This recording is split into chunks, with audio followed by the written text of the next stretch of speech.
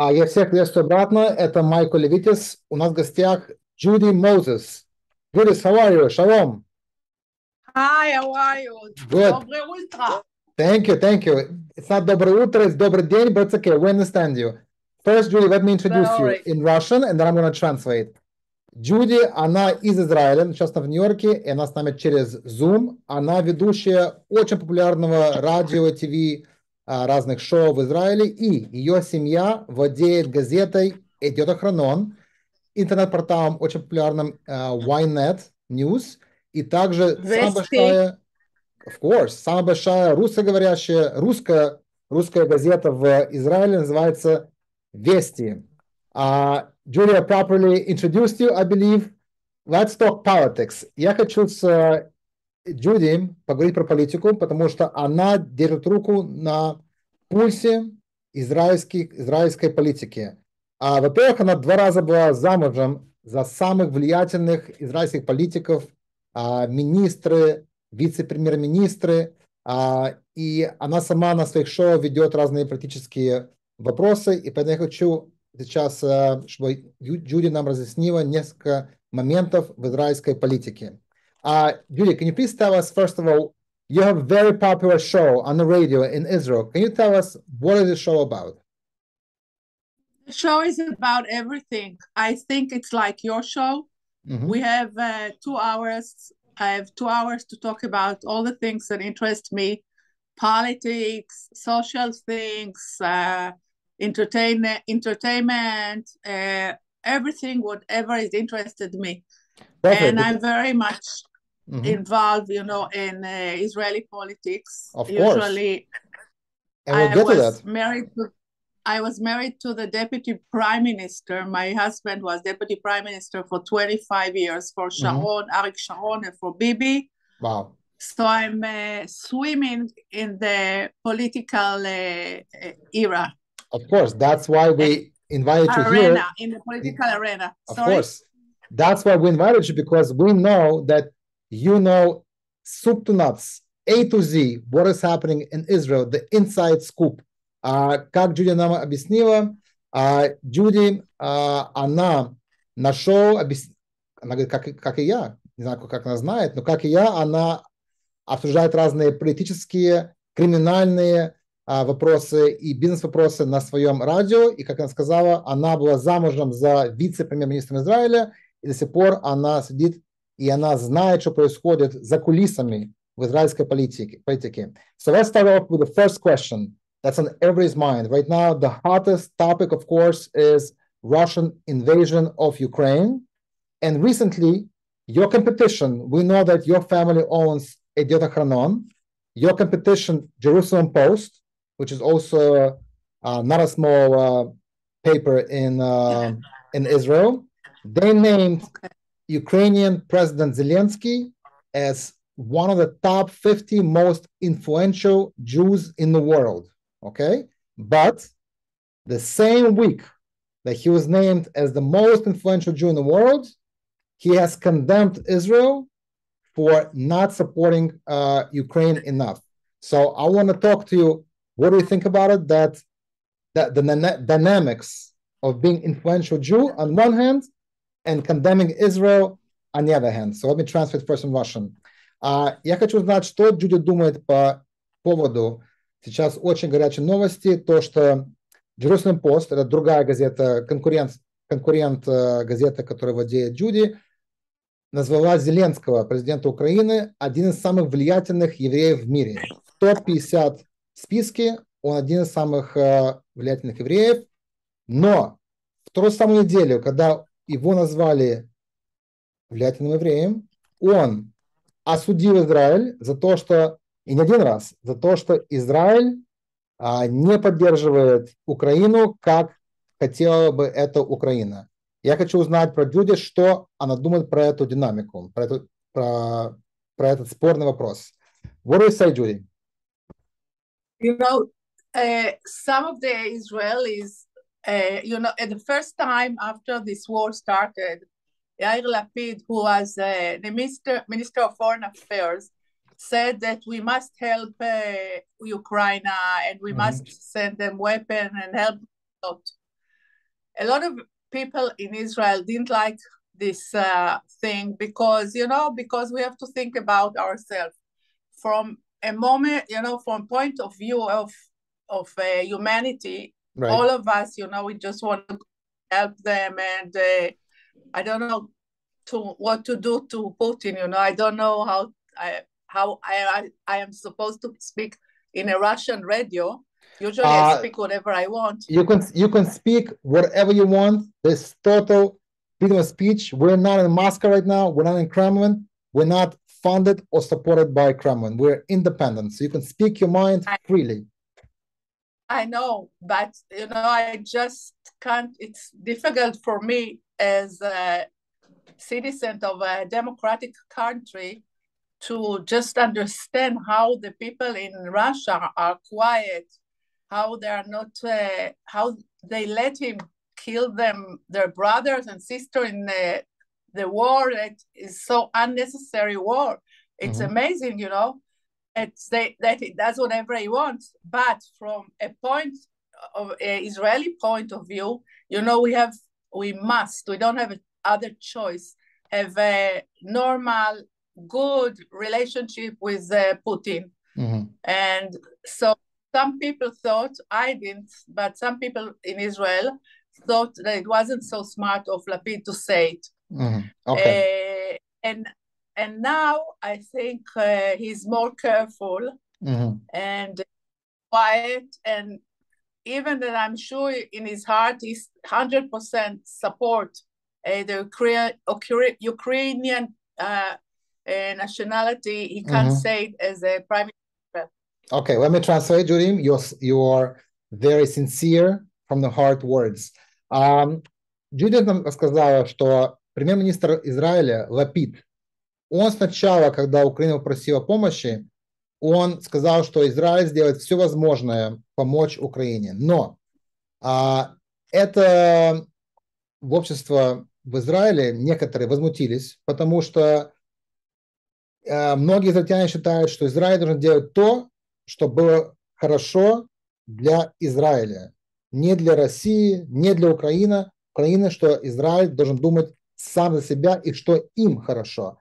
А сама Джуди считает, что, во-первых, ее сердце находится с людьми в Украине, она им, конечно, сочувствует, и она говорит, что она не понимает, живя в демократической стране Израиль, она не понимает, как в России до сих пор люди не вышли на улицу, как люди до сих пор не вышли массово против того, чтобы убивали их граждан и граждан в Украине.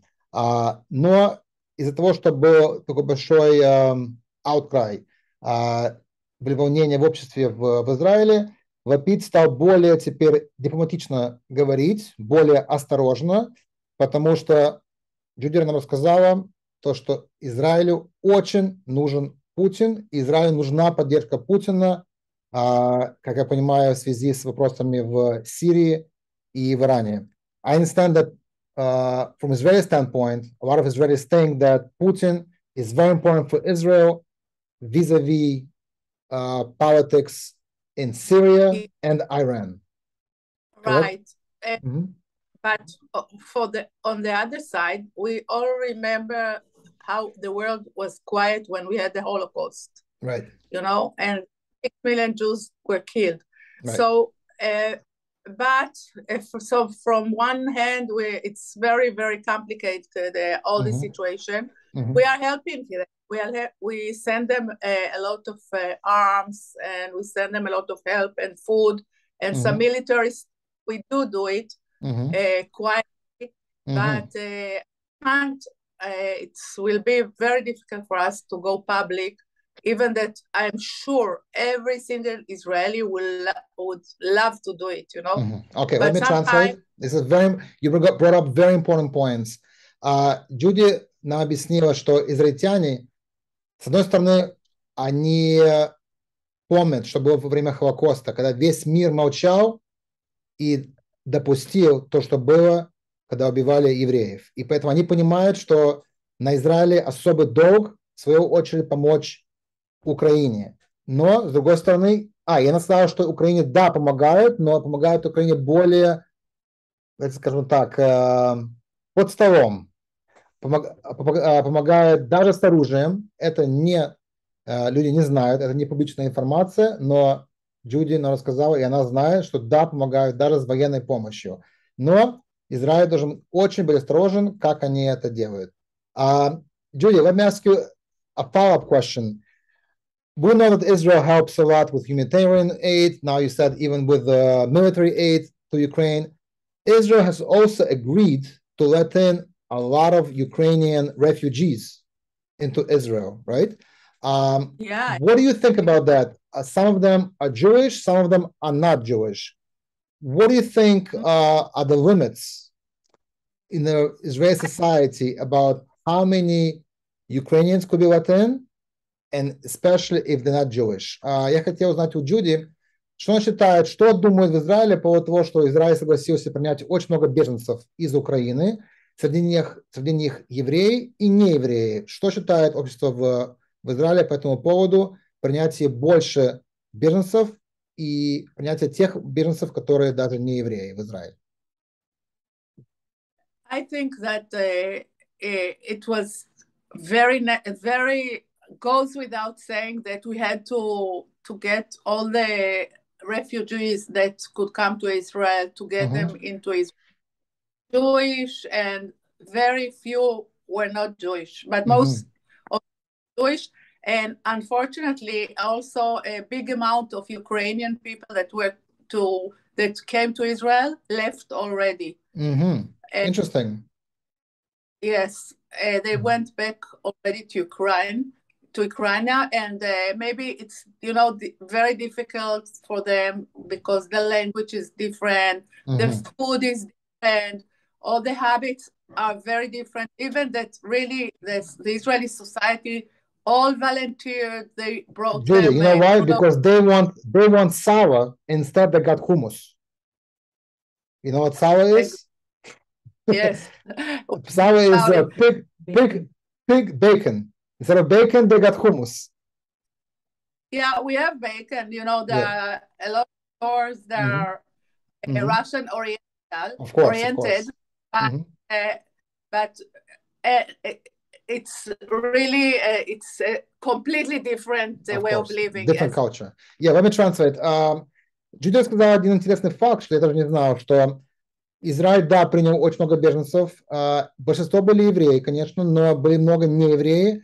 И Джуди сказала, что большинство беженцев из Украины, они покинули Израиль. Они или вернулись обратно в Украину, или поехали в другие страны, потому что как-то они не прижились. В Израиле совсем другая культура, другой язык. И я даже этого не знал, что далеко не все остались. Judy, what about Russians? I want to add something.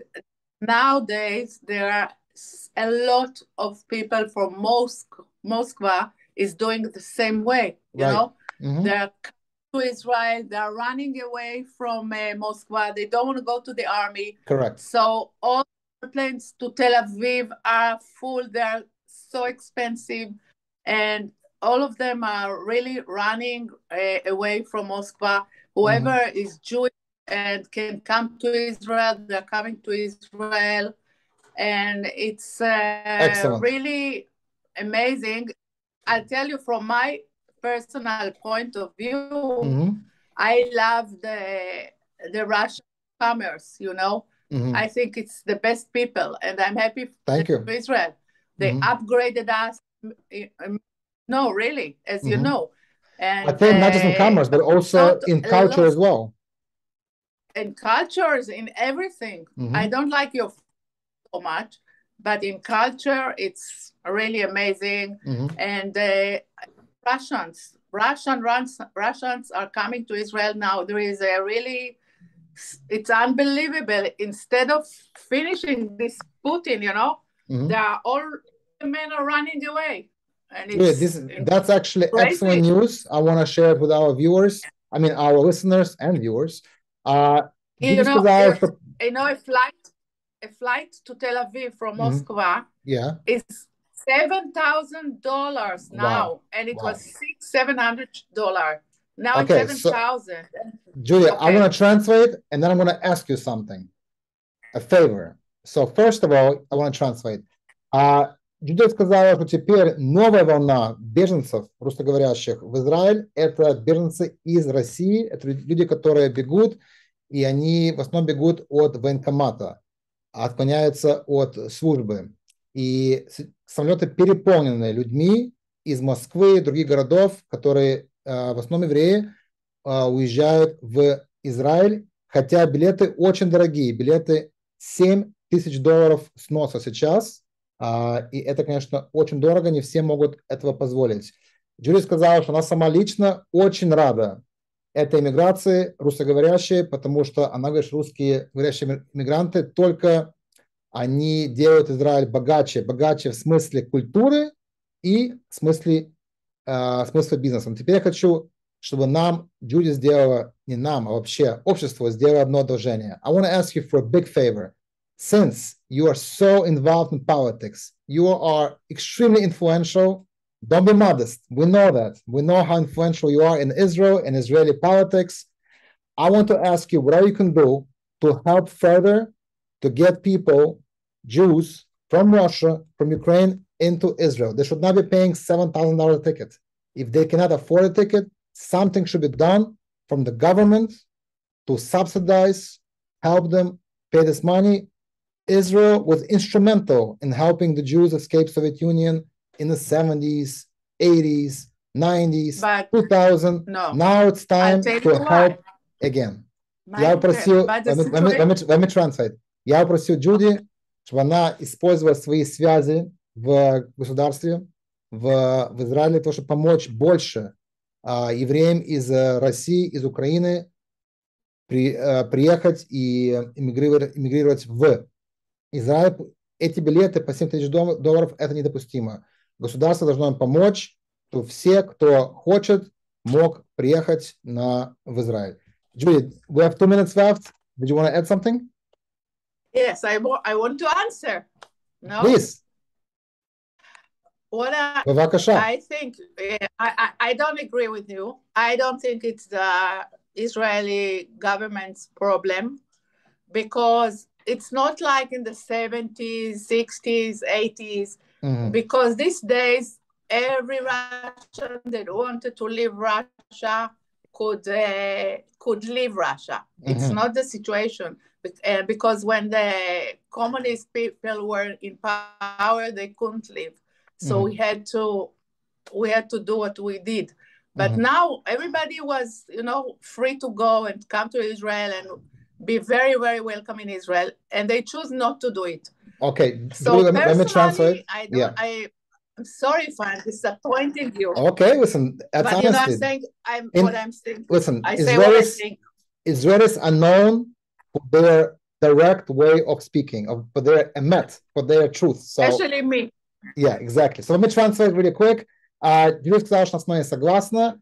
Все те, кто хотели уехать, могли уехать, и она считает, что сейчас не Советский Союз, и поэтому Израиль не должен помогать с билетами и как-то оплачивать дорогу тех, кто не успел уехать. Judy, in conclusion, I want to mention that it's a known fact you have stated your political ambitions, your own. You have mentioned that you want to run for office yourself, for the office of the Prime Minister of Israel. So I'm really, really wish you in that good luck. As we say in Hebrew, Hatzlacha, and I hope you're going to come back to our studio in person next time as the Prime Minister of Israel. Judy заявила, что она тоже будет баллотироваться на премьер-министра Израиля, и я ей пожелал, чтобы она выиграла и приехала к нам в следующий раз уже в должности премьер-министра. Judy Mozes, thank you so much. We appreciate it. Enjoy staying in New York. Have a great day. Thank you. Я люблю вас. Мы вас тоже. Bye-bye. Bye. Bye-bye.